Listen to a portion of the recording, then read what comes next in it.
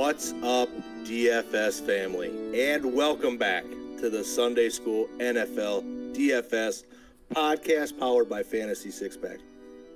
I'm your co-host, Pat Makowski. You can find me at Twitter, PattyMac33. Your host, Dave Eddy, whom you can find on Twitter at Corporal Eddy, has once again handed me the keys to the car, albeit for a couple of different reasons this week. The first one is so that he can give that sexy-ass voice of his another week's worth of rest. Oh, yeah. Why don't you tell the folks at home, David, the second reason why I'm hosting this week? Well, after last week's podcast, I had came up with an idea because Patrick and I play in, I don't know, the equivalent of like a home league on DraftKings. There's, I don't know, anywhere between, maybe 8 to 12 people that do a small little contest for, chump change each week. I mean, because Patrick did do such a fantastic job last week as well, I thought that it was only fair that we went ahead and whoever won that contest from the previous week would get the honor of hosting the show. So Patrick won. It was fairly close. I don't have it in front of me, but I mean, I think we were 10, 15 points apart, but it wasn't that much. But doesn't matter because Patrick won, and so Patrick is the host of the show. So whoever does the intro is the winner from the previous week. So that's a fun little thing for us. I don't know who else will care, but it's fun for us. Yeah, I thoroughly enjoyed it. I thought it was a great idea. It gives us something else to go back and forth about for a week. So yeah. But before we get started, please do us a quick favor and hit that like button. If you enjoyed this podcast, do yourself a favor, hit that subscribe button.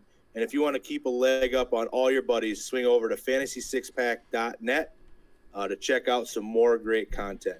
Just a reminder, we're talking DraftKings, main slate, MME, mass multi-entry tournaments. So one thing I want to talk about here real quick is there ended up being a play last week that we both overlooked, me specifically, and hindsight's 2020, and it's something that I wanted to bring up real quick because it doesn't happen often, but this is an example of what you need to keep your eyes on to really differentiate yourself, give yourself some nice leverage, okay? And that was the Aaron Jones play from last week.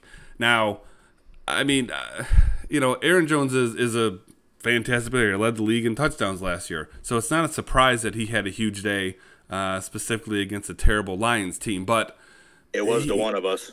Well, that's for you to discuss. But, like I said, in hindsight, it made perfect sense to have some shares of Aaron Jones because everyone was looking to the Packers side to Davante Adams. And when we were talking running backs, it was pretty much get as much Zeke and get as much Henry as you can. Well, boy, what a leverage play to be able to have the same player that could leverage off two different spots. So if Davante Adams didn't have a good day or didn't have a big day, there was a pretty good chance that meant Aaron Jones did. So you could have gotten leverage with Aaron Jones there. But damn it, if you couldn't have got leverage if Derrick Henry or Zeke Elliott didn't go off. You could have Aaron Jones as a cheaper option there as well. As it turns out, Davante Adams had a poor game. Derrick Henry had a poor game. Wide open for Aaron Jones. So that's just an example of something that you, in a perfect situation, can find every week. It's not going to happen. But that's the kind of thing you want to keep an eye out for, is a guy that you can use as leverage in multiple situations. So shame on us for missing that. Absolutely. Great point, David. Yeah. So I've got a little co-host here with me. He's a little 5-year-old that is an absolute dominator on Madden. He sits there, he plays against adults online and whoops their ass half the time. And he's a good trash talker too. So I want to introduce my son, Mr. Braden Allen Eddy. Braden, why don't you say hello? Hello. All right, well, welcome to the show, Braden. Patrick and I are very excited to have you here. You are probably the most mature person on this podcast. Absolutely. Second that. All right, buddy. So we both know how much you like football, and you know so much about football. So there's a couple players this week that I wanted to get your opinion on. Do you think maybe you would like to talk about a couple players? Sure. Let's do it. Let's do it? Okay, buddy. So I'm thinking about playing Cam Newton a little bit this week. Why don't you tell me your thoughts on Cam Newton? He's pretty good at a runner. Pretty good runner? Yeah. What about throwing the ball? They got a lot of trick plays on their playbook. Oh, do they? Yeah. Do they like to run them at the goal line? Near the end zone? No. No? They just like to run them whenever? Yeah. Okay. They like to run Christian McCaffrey, like, up the middle. And one time... You mean when he used to be on the Panthers? Oh, yeah. Because now he's on the Patriots. Yeah. Yeah, and you never know which running back he's going to hand the ball to there. But do you think that Cam Newton is a good play this week? Sure. Yeah? Is he going to be hard to tackle, or do you think he's going to be easy to tackle? Probably, like, medium and all that. Probably medium? Okay. Let's see. Well, we talked about a quarterback then, so now let's talk about a wide receiver. A guy that I know that you really like is Julio Jones. So Julio Jones did have a little bit of a foot injury last week, and he didn't quite produce like the way that we would expect him to. But if he's healthy this week, what do you think we can expect Julio Jones to do? I would expect him to do a diving one-handed catch. For a touchdown? For, like, they're go like all the way down to the other person's end zone. Uh-huh. So he's actually going to score a touchdown, though, Braden. That's what you're saying. Yeah, so like from like the 30 or the 40 somewhere. Oh, so like a 30-yard diving touchdown catch from Matt Ryan? Mm-hmm. Wow. All right, well, you heard it here, folks. You can chalk Julio Jones up for at least one touchdown this week. Do you think he might score 2 or 3, or probably just 1? Probably like, I'm going to say I would go for 6. You think he's going to score 6 touchdowns this week? In one drive. And he's going to have 6 touchdowns in one drive? Yeah. That's got to be an NFL record. Is there just going to be, are they playing like, wow, that's crazy. Yeah. Okay, well. I don't even know how to Are they playing one person in just one day? Wow. Okay. All right. Well, Braden, if it's all right with you, Pat and I are going to go ahead and get into some of our plays for the week. Is that okay? Yeah. All right, buddy. Well, thank you so much for joining us. Running back. Oh, you want to do a running back? Yeah. Okay. Who do you want? You got at running back? Yeah, who's your running back for this week? They can't be injured. What about what about Derrick Henry? That was Pat's guy last week. Do you think Derrick Henry might be a good play? You know, in Superstar KO, you can choose, like, if you get Julio Jones or a legend player, like, say that you have, like, a legend receiver. Uh-huh. So you can put him at running back. Oh, wow. You can surely just, like, Christian McCaffrey wide receiver. Wow. Right. Just mix it up, huh? Yeah. Okay. All right, well, Pat and I are going to go ahead and get into our picks, okay? Yeah. All right, buddy. Well, it was a great job by you. We really appreciate your time. Am I going to ask you guys the question? No. All right, Pat, let's get into it, my friend. Thanks, Braden. That was awesome. All right, so let's start out, David, with the gospel, our core play of the week. For me this week, I'm looking at Russell Wilson. $7,300. Cowgirls at the Seahawks. The quiet 12th man. For me, I can argue the point that he might be the best quarterback in the league. He's at least in that discussion. Best football player in the league, my friend. Yeah. He's not the most dangerous guy. He might not be the most talented guy, but man, is this dude consistent. 34.6 fantasy points a game over the first 2. The Seattle offense is firing on all cylinders right now. They got the Cowgirls coming to town. This is going to be a high-scoring game. You're going to get 30 pass attempts for a player of this caliber against a team with a questionable secondary, even as the highest-priced quarterback on the slate and the 7th highest priced player, period, on the slate. Russell's in line for another monster game. Spend the money on him. He's a sure thing for me. There's a lot of value at other positions this week that can allow you to do this. Russell Wilson, put it in there. Well, you know how I feel about paying up at quarterback. I know. And I mean, I love Russell Wilson.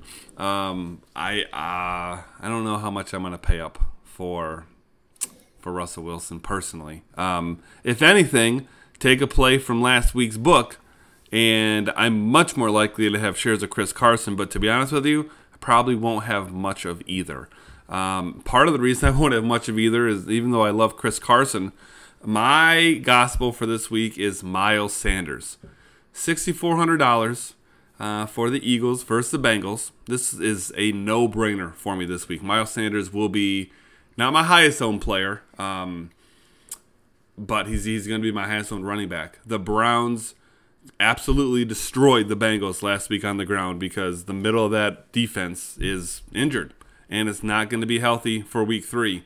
So I'm looking for a fully healthy Sanders to go in there and take it to Pound Town with that rock. I expect him just to absolutely eat this week. It doesn't really matter what the game script is. He's going to have a juicy matchup, whether he's going to be pounding the rock 30 times or whether somehow they get behind. He's got the opportunity to catch plenty of balls as well. So Miles Sanders for me, gospel week 3. Yeah, that's a nice pick. And talking about catching balls, why don't you share with us your devil for this week? Who you fading? Oh boy. Well, Braden's going to be ticked at me. But the guy that I'm fading is Julio Jones. No. Dude, $7,400. So I mean, you're paying for him. He's facing a legitimate Bears defense. But more than anything, the main reason for me, dude was not healthy last week. Period. If you're like most people, and you didn't see anything but the highlights of that incredible Falcons and Cowgirls matchup last week, then you may not realize just how much he struggled. This looks like a really good matchup on paper because the Falcons have just offensively been on a roll this year, partly because their defense sucks so much, but with incredible weapons like Ridley and Hurst available, I'm just shying away from Julio because they're just safer, healthier options for DFS purposes, and not that you necessarily need it this week, but they're less expensive. Yeah, and I'm right there with you. We're kind of on the same wavelength here because my devil for this week is Matt Ryan, $6,600. He's been the absolute best version of himself so far this season. 723 yards passing, 6 touchdowns, only 1 INT, a little over 28 fantasy points a game over the first 2. But he runs into a Bears defense this weekend that's been rather impressive thus far against opposing QBs, albeit that small sample size was Matt Stafford and Daniel Jones. The Bears tend to struggle a little bit against running backs, though. I see this kind of trending more towards a big game for Gurley than Ryan and that passing attack. So I am going to fade Matt Ryan. Yeah, so either we're both going to be right or we're both going to be wrong from the sounds of it, huh? Yeah, and I'll lead right into my Archangel, the pivot. My pivot for this week is Todd Gurley, $5,800. As I mentioned, I think that the game plan is going to favor him. He's going to get 20 touches no matter what. You take a look at Adrian Peterson in that first game against Chicago. He was 6.6 yards a carry. Before Braden's boy Saquon went down with an injury last week, he was averaging 7 yards a carry. The matchup is right. I think the passing game is going to get shut down. Chicago doesn't exactly have what we call a prolific offense. So there's one of two things that's going to happen here. I'm either completely wrong about Matt Ryan and he lights up the Bears, gets out of or they get out to a huge lead, and they turn around and they hand it to Todd the rest of the night. Or Matty Ice can't get it going and they have to rely on him. So Archangel for me, Todd Gurley. What are your thoughts? Well, I'm going with a running back as well. Going with running back in a much better situation, I think, and it's cheaper. So, I mean, you want to talk about juicy matchups. A running back against the Panthers D is the epitome of that. When people think of the Chargers backfield, I think that they naturally think of Austin Eckler. And, I mean, well, they should. I mean, he's a terrific player. For my money, especially for week 3, if we're talking about putting the ball on the ground, I will take Kelley in his $1,800 cheaper salary personally. I think he's going to outcarry Eckler this week, and it could be as much as 2-1. I mean, with McCaffrey out, I could see the Chargers with, Herbert at quarterback now. I can not only see them winning that game, but they're going to baby him, and, they're going to lean on that running game. And, Kelley was huge last week. And I think that he's got every reason in the world to have a big week again. And I just think that, if you're looking for somebody on the ground, it's Kelley, not Eckler.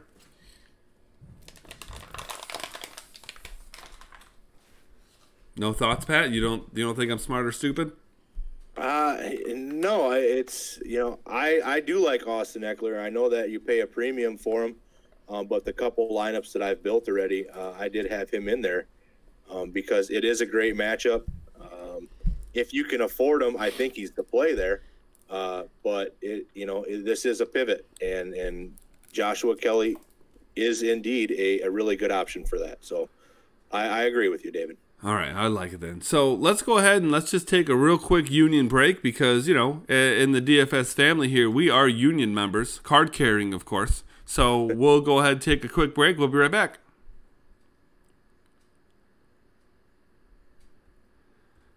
All right, Patrick, welcome back. Did you go ahead and get a tinkle in?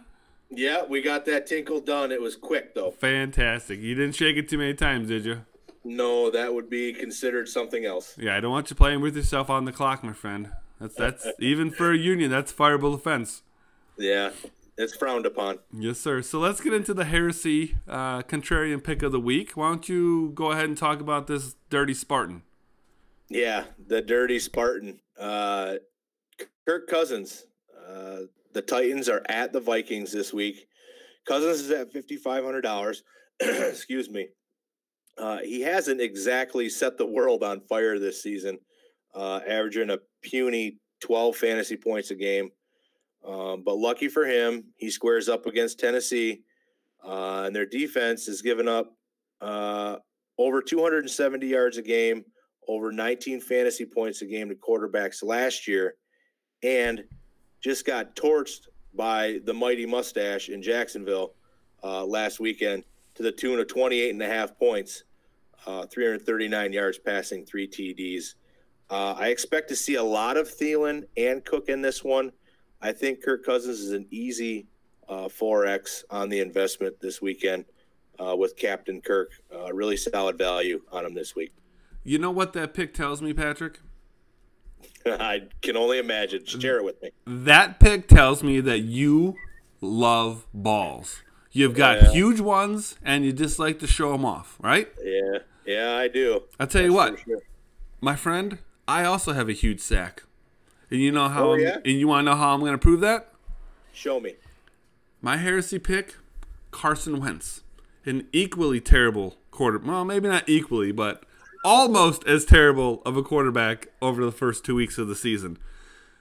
I mean, he doesn't have a lot to throw to, not at the wide receiver position. Now, he's blessed with, 2 of the top tight ends in football. The game, yeah. Yeah, but not exactly, the Carson Wentz play here that makes you salivate for week 3. However, I think that at $5,800, which is $300 more than Cousins, but 15th most expensive on the slate, so pretty much right in the middle, which is, where I like to find myself more often than not. I think he could well prove to be a terrific value this week. Now, he's not going to be my top owned quarterback, but I'm going to have somewhere between 2 to 4 of my 20 lineups with him in it. And a lot of it really is, let's just face it, the Bengals aren't good anywhere, specifically on defense. So while I definitely not advocating at all for matching up Sanders and Wentz together in the same lineup, I do think that in lineups that I don't have Sanders in, that Wentz is going to be a guy that's I'm going to get my shares there. So if you want to take Wentz, pair him with either Ertz or Goddard.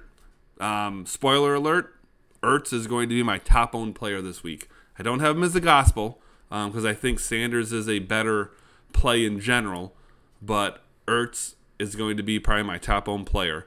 But either way, take Wentz, pair him with Ertz or Goddard, run it back with A.J. Green, maybe run it back with Tyler Boyd, and I think you're going to have a really nice leverage play for a couple lineups in MMEs.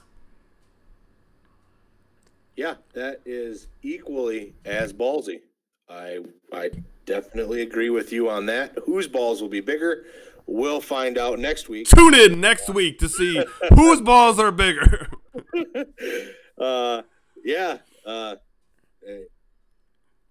It'll be interesting. But I think that they both got potential to have pretty decent games for the value. I really do. And they'll both suck. And they'll both suck.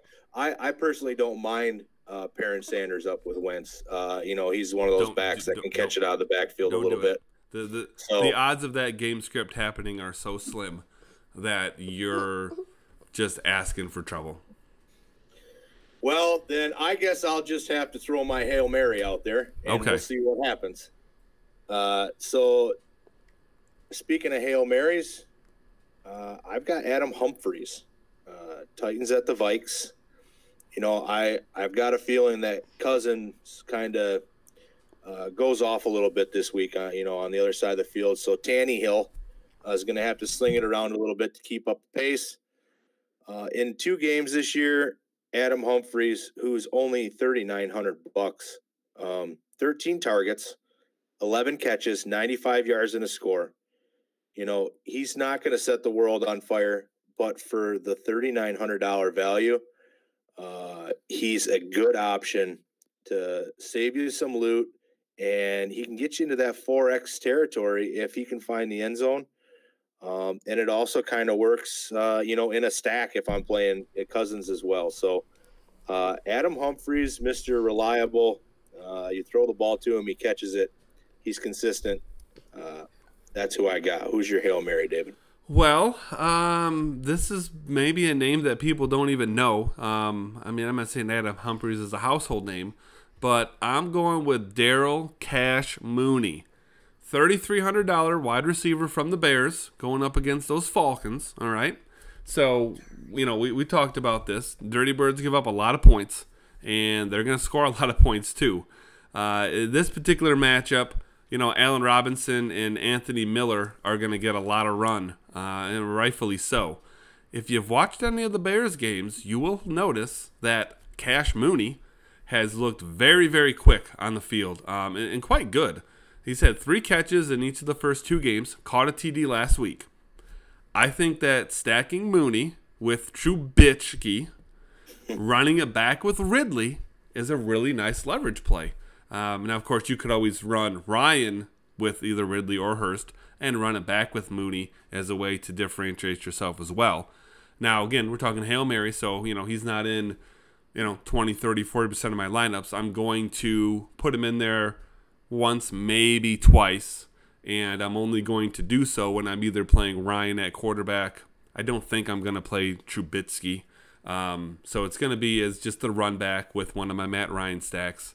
But I think Darrell Mooney gives you a decent chance. 3X isn't hard to get. You need 10 points.